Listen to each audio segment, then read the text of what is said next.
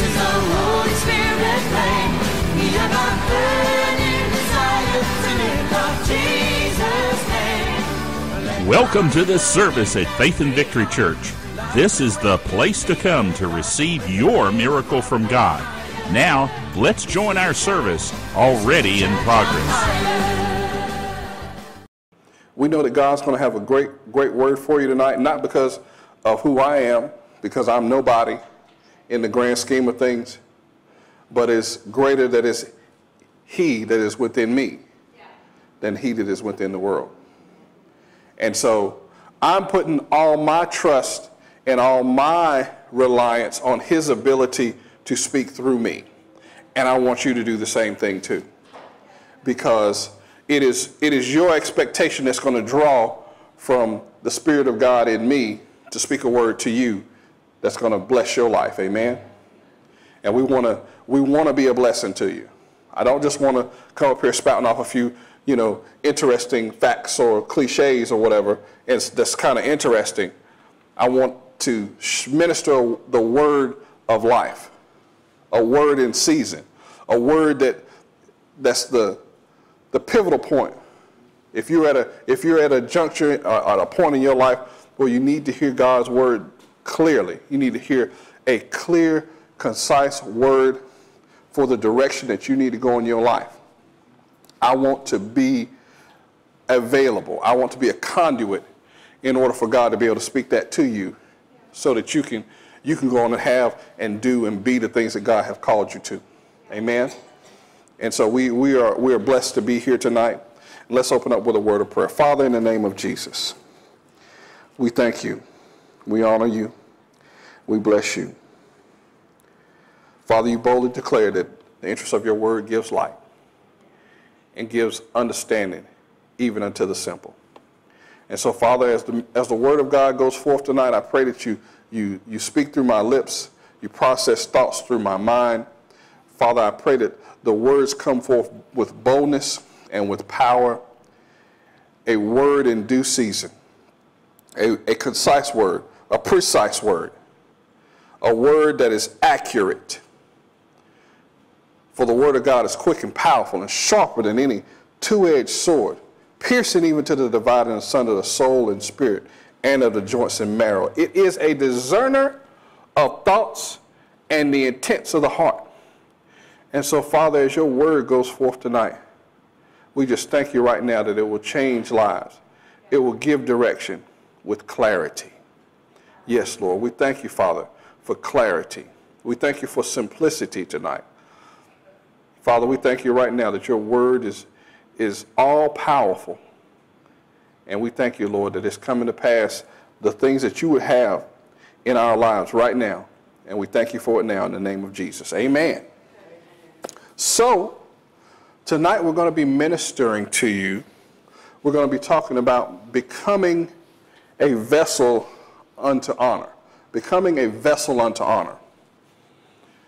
2 Timothy 2:19 through 22. If you have your Bibles, I want you to turn there with me, and we're going to start there, because we're talking about becoming a vessel unto honor, becoming a vessel God can use. Amen.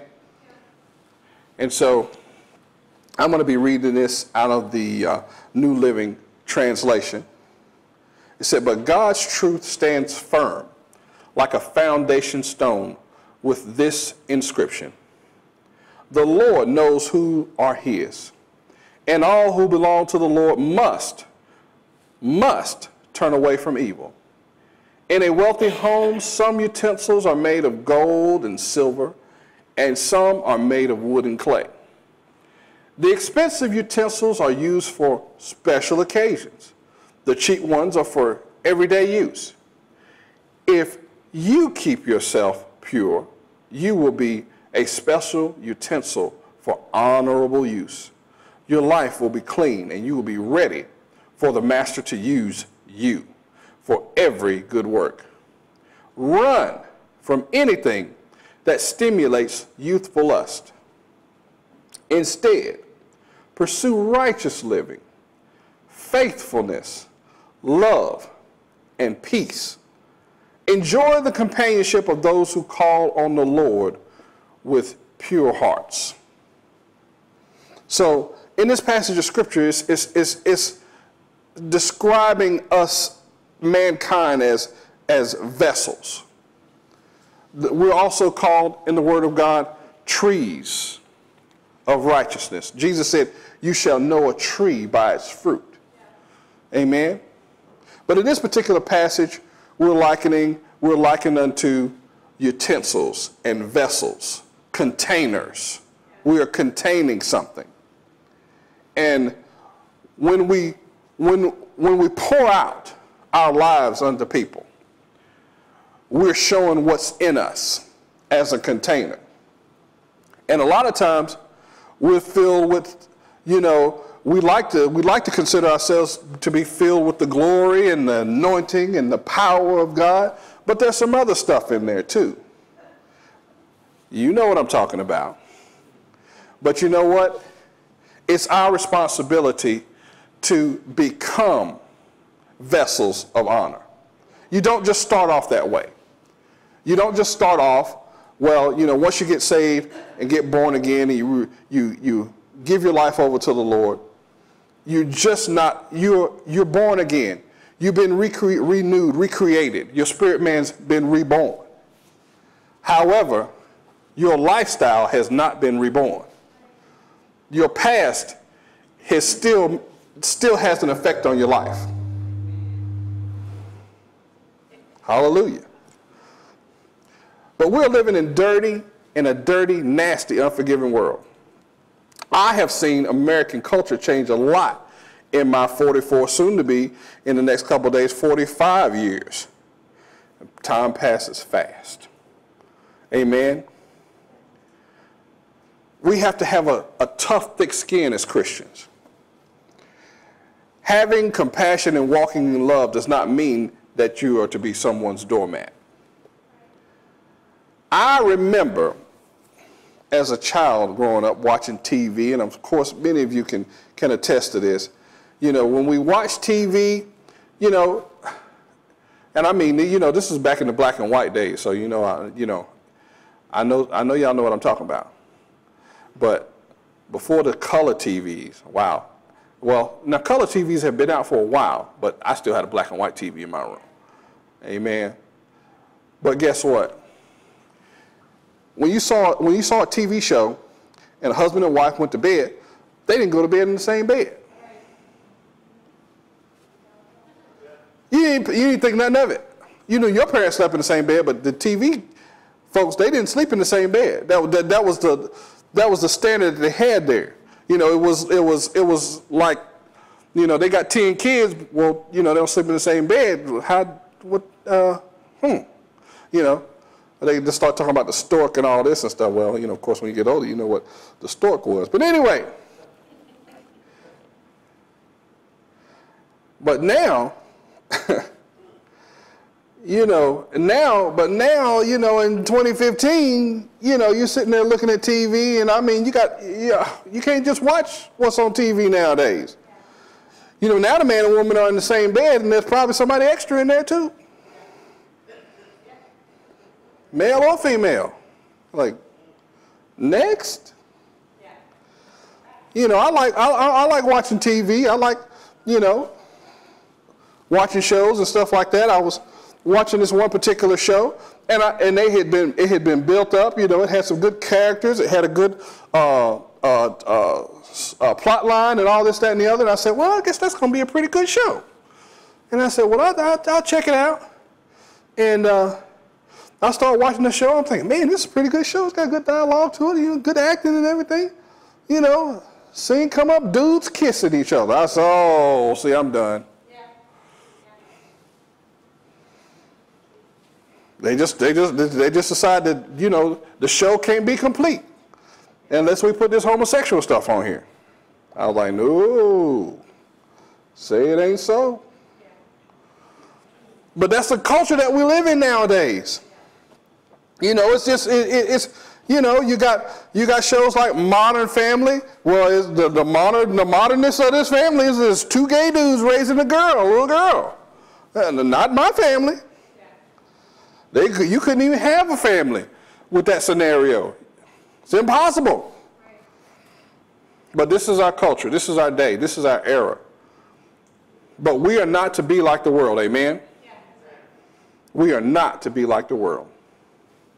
2 Timothy 3, 1 through 9. How do we know that this is what's taking place, or this is the culture or the era that we're living in? You should know this, Timothy, 2 Timothy 3, 1 through 9, that in the last day there will be very difficult times, for people will love only themselves and their money.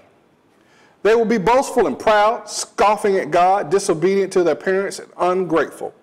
That's just about every sitcom you can look at on TV. You know, the kids who just treat their parents like, like they're doormats and just talk to them any kind of way. Not in my house, you get knocked out. They will be unloving, unforgiving. They will slander others and have no self-control. Sound familiar? They will be cruel and hate what is good. They will betray their friends, be reckless, be puffed up with pride, and love pleasure rather than God. They will act religious, but they will reject the power that could make them godly. Stay away from people like that. They are the kind who work their way into people's homes and win confidence of vulnerable women who are burdened with the guilt of sin and controlled by various desires. Such women are forever following new teachings, but they are never able to understand the truth. These teachers oppose the truth just as Jannes and Jambres opposed Moses. They have depraved minds and a counterfeit faith. You see that? A counterfeit faith. But they won't get away with this for long. Someday, everyone will recognize what fools they are. Just as Jannes and Jambres. This is as close as pronunciation I can get to it. But it's okay, amen? I'm so glad I don't have to be a Bible scholar to be able to understand God's word. Because God's word is simple. Amen. I'm so glad that, I can stand and minister the word of God, and I don't have to, all I have to do is just trust God. Study what he had for me to study, trust him, and preach his word by faith. And wait for him to give the increase. Wait for him to give the unction. Wait for him to give the direction. And you're going to be blessed by it. My job is to help develop you in a rock solid, unmovable faith in Jesus. I am here to pump you up like Hans and Franz. We're going to pump you up. Hallelujah. In faith. Amen. Y'all remember that State Farm commercial, Saturday Night Live? I used to like them guys. We're going to pump you up with your girly man arms. But don't fool yourself. As you are developing yourself in the righteousness of God, as you are becoming a vessel unto honor, you will not be the most popular person. And just go ahead and mentally agree with that. Know that you're not going to be because people they're going to backstab you. They're going to talk about you. They're going to sneer you. They're going to slander you.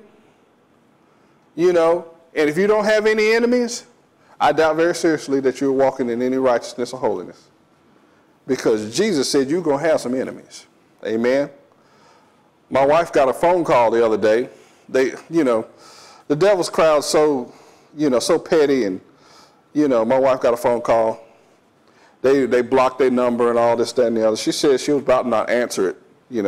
I don't answer block phone calls. If you are not man or woman enough to let me see who you are, you don't really want to talk to me. I don't answer phone calls like that. I don't care what it is. You know, just say blocked or unavailable or unknown. It's unknown whether or not you're going to talk to me too. Amen. But she got a phone call and they start, you know, slandering my name and you shouldn't do this and you shouldn't do that and blah, blah, blah. I said, well, I said, I must be coming up in God. Because people are just trying to hate on me. You know, but that's okay. Because Jesus said that was going to happen. Because, you know, if you go on a long time and everybody's patting you on the back and saying how good of a person you are, you might want to check yourself out. If somebody ain't hating on you, nobody's hating on you. Everybody's like, oh, you're the best thing since sliced bread. You want to check what road you're on. You might be on that wide road to destruction that the Bible's talking about. You know, because the Bible said narrow is the path of righteousness. Very few people going to be on it. Everybody's like, yeah, we're having a good time. Yeah, you're on that wide path to destruction that the Bible talks about. You want to check, you want me to do a Yui. You want me to go the other way. Amen? Can I get an amen? Hallelujah. You may lose someone you thought was your close friend. I think it's better to find out earlier rather than later who your real friends are and who your real friends should be. You know, if I have a friend and they never see anything wrong with something that I'm doing as a Christian,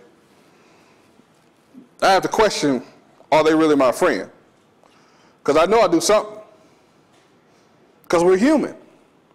No matter how big or no matter how small. I'm not saying, you know, you're committing great big sins or whatever.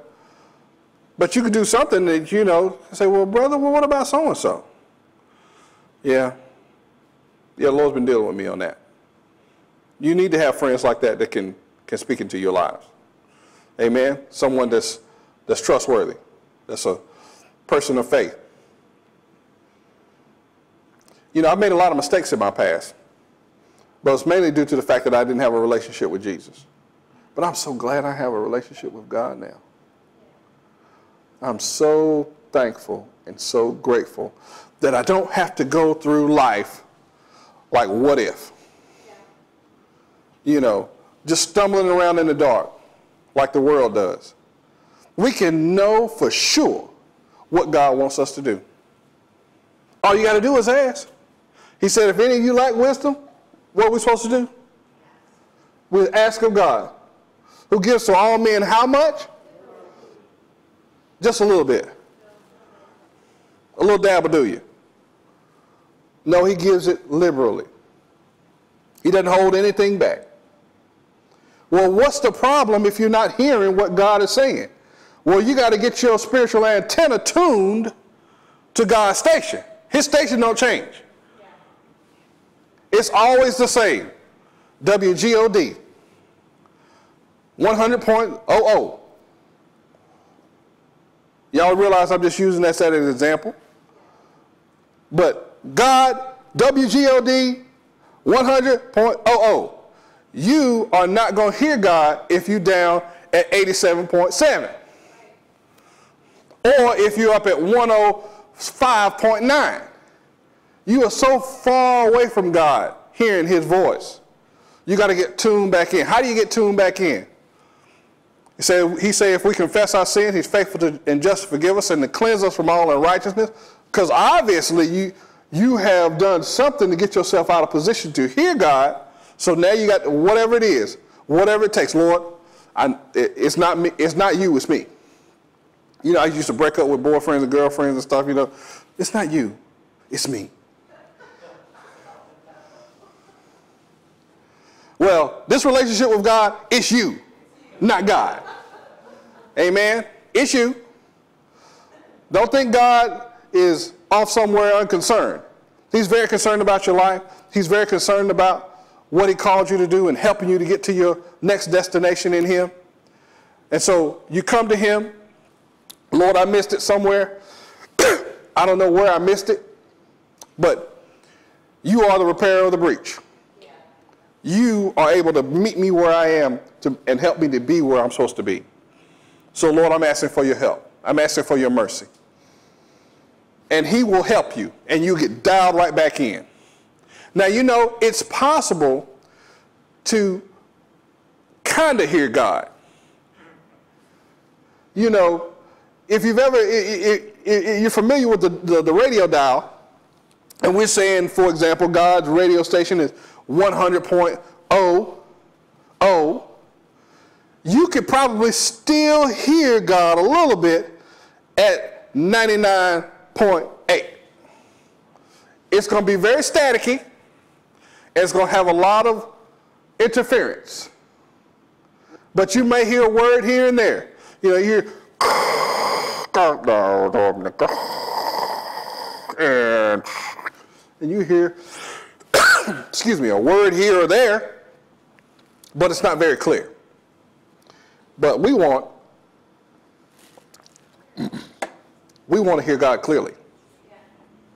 And you can hear God clearly. He wants you to hear him clearly. And that's why we pray in faith. We ask God to help us. And he will. Now the Lord puts a requirement for change on us. He puts the requirement for change on me. He puts the requirement for change on you, the individual. No individual, after receiving salvation, is qualified for all of God's anointing and power right off the bat. You know, we first started off saying that. There's a cleansing that must take place, and there's also a maturing that must take place. Eloquent speech and charisma are not the indication of maturity. You know, you hear a lot of preachers talk well, speak well, great enunciation, charismatic, handsome, hair slicked back, cool shade, cool glasses, has all the lingos, know when to say and yeah, and can do all the lingo, and can do all of the gestures, and can do all the Christian, you know, the preaching type stuff. But inwardly, the Bible calls them ravenous wolves. How do we recognize these people? Well, number one, you got to have a relationship with the Lord for yourself. Yeah. You study to show yourself approved unto God, a workman that needeth not to be ashamed, rightly dividing the word of truth. There are a lot of slick talkers out there. But you know what? The word of God, it cuts through all that mess. You know, a person can stand up and the Lord just go ahead and tell you, no, you don't want to hear nothing they say. Or the Lord will say, hopefully in my case, take heed to what he's saying. This word is for you tonight. Amen. The Holy Spirit has been sent to indwell us, you and I, to help us in this transformation process. Turn with me to John 15 and 26. And we're about to wrap this up.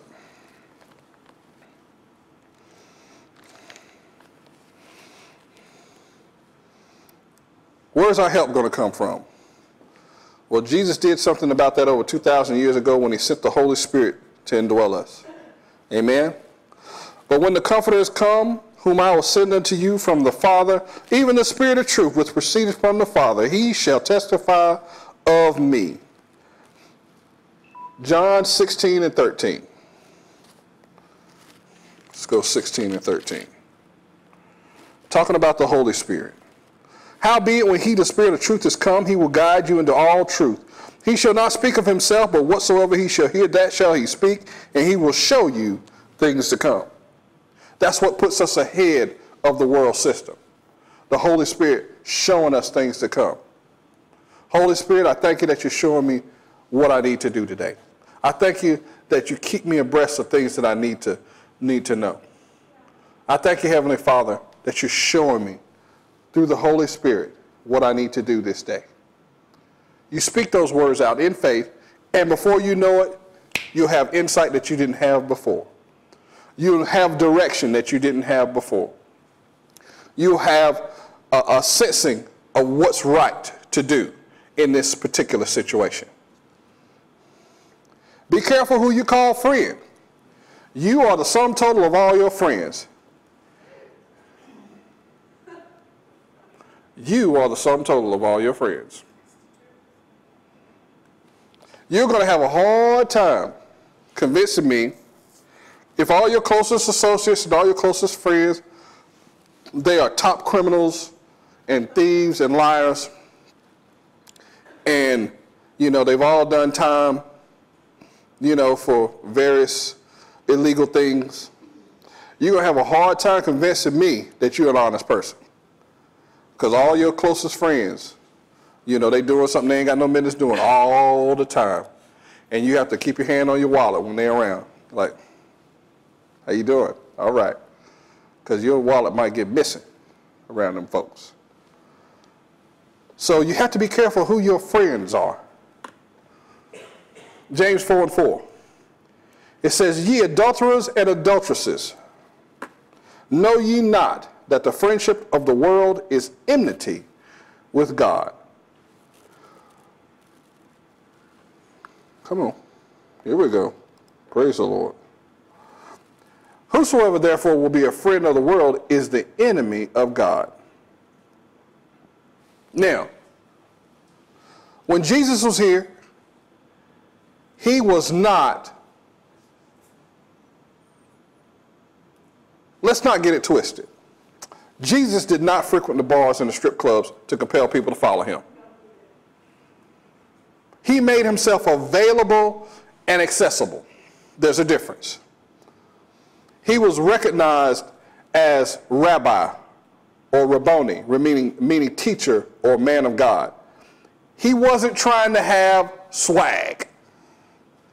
Jesus wasn't trying to walk around being cool.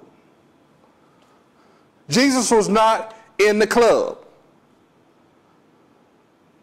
He was not trying to be with the hip crowd. He was here on assignment from the Lord.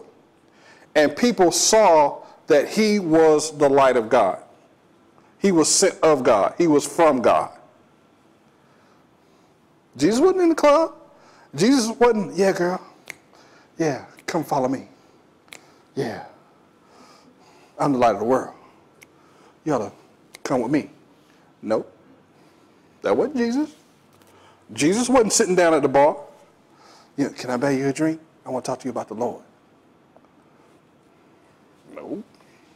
But, to hear some people say it, Jesus became like, the cool folks to try to win people. No, he didn't. He was recognized. He was dressed in ministry robes and garment. He conducted himself as a man of God at all times. John 4:27. And we look at this particular scripture here, and it says that Jesus was talking to a lady, in 4:27, upon this came his disciples and marveled that he talked to the woman, yet no man said, what seekest thou? Well, what does he want? Or why talkest thou with her?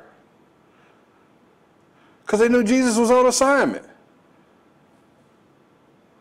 Because, see, she was a woman of Samaria, and they were like, why is Jesus talking to the Samaritan? That Samaritan woman. But Jesus is always doing stuff to make their minds go tilt, tilt, tilt. But Jesus was on a mission from God. Hallelujah. And so, when you think about a vessel, you think about, let me get one of these buckets over here.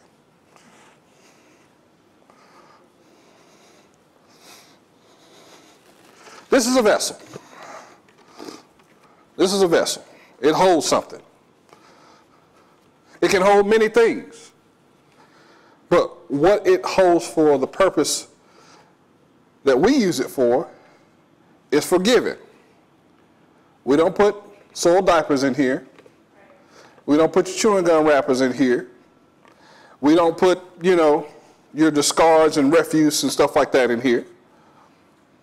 And when you see this in here, most people know what you're supposed to put in here. And some people put nothing.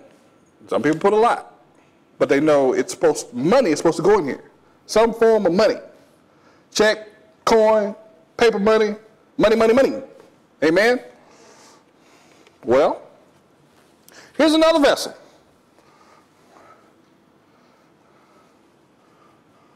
Drinking glass. It's got water in it. It's good, tasty, clean water. It is clean, right? Okay. I guess it's too late there. Sanctified by the word of God and prayer. Amen. Hallelujah. But, you know what? We're all like this glass, and we're holding something. And I have to think to myself, okay, well, what kind of container am I? Who am I in God's kingdom? What kind of things am I holding? Well, what's determined by that is by what you allow in you, by what you watch, and by what you hear. The Bible talks about what we hear. He said that we are to guard our ears. He said, my son, attend to my word, incline thine ear unto my saying. And that's the way you clean yourself out, by receiving God's word. Receiving God's word. Thank you, Lord. James 1:21. He says, wherefore lay apart all filthiness and superfluity of naughtiness, and receive with meekness the engrafted word, which is able to save your souls. So you want to receive God's word. You want to meditate on God's word. And you want that to be the dominant force in your life. Not TV, not radio, not the media, not Facebook. Because, you know, if truth be told, we spend a lot of time on TV, and we spend a lot of time social networking, you know. I mean, we're just inundated with all kinds of stuff to watch and to take our focus off the things of God. But we want to focus, we want to draw ourselves back into focusing on God. Because I'm just as guilty as you are. That TV, the right thing come on, and boom, you know, just like this afternoon, golf came on, boom. I was like, oh man, he's hitting that ball. You know. But how much time do we spend in that word? How much time do we spend reading God's word? Will it equal the time that we spend with the TV? I dare to say not. If you are spending as much time in God's word as you are in front of your TV or social media or whatever, good for you. Because I venture to say 90% of Christians, now this is who we're talking about, Christians. 90% of Christians can't say that. But you know what? We're going to be different. Amen? That's why the Lord had me to say it. You know, because see, me first. I got to hit I'm getting cut first. I'm not just telling you something that the Lord ain't dealing with me about. He's saying to me, yeah, you need to spend more time in my word. You need to pray more. You need to spend more time studying to show yourself approved. Amen? So we want to be stimulated. We want to be encouraged. We want to be I want to charge you to get in the word. I want to charge you to spend more time in God's word. It's good that you read a couple chapters, bump it up a couple more. If you're reading 2 chapters a day, bump it up to 4. If you're praying 10 minutes a day, bump it up to 20 minutes. Be willing to give God more. And you will reap the benefits. I guarantee you, you will reap the benefits. Your life will change for the better if you will purpose to go after God. Because see, we're in a time now. We're in a time now that if you don't live by faith, you're not going to make it. It's great that gas went down, but they already said it's going back up. It's great that it's down to, 2 something a gallon. That's great. But what if it hits 5? Are you going to make it? Praise God. You going to make it? Well, you can make it by faith. I know I'm going to make it by faith. I don't know nothing else to live by but this here. I'm not that intelligent. Truth be told, I'm not that well connected. I need Jesus. I can't be like somebody. Well, that's Bill Gates' son. Well, he gonna make it. Look at all that money they got. They can't spend all that money up in 20 years. 20 lifetimes. Well, I can't say that. I need to depend on the Lord. And I'm sure if many of you be honest, you have to say the same thing too. And we won't make it without him. Amen. Hallelujah. Father, in the name of Jesus, we just thank you for this opportunity to minister your word to your people. Father, I pray right now that something has been said to stimulate, to encourage, to direct, to show the path that your people are to stay on and to push towards. Glory to God. We just thank you for this opportunity to minister to your word, Father. Minister your word. We thank you, Lord, that your word is encouraging people right now. And we just thank you, Father, that we are becoming the vessels unto honor. We are becoming vessels unto honor. Putting out the right things. Showing people that we are of God. And we thank you for this now. We thank you that it's coming to pass, even as we have spoken. In Jesus' name, amen. We trust that you were blessed by the Word of God and the flow of the Spirit of God in this service. If you would like to contact us, please write us via email at office@fvc.org or using our mailing address, P.O. Box 7752, Greensboro, North Carolina, 27417. If you would like to contribute to our ministry, please go to our website at www.fvc.org and click on the Giving Online button. Thank you, and may God richly bless you for your giving.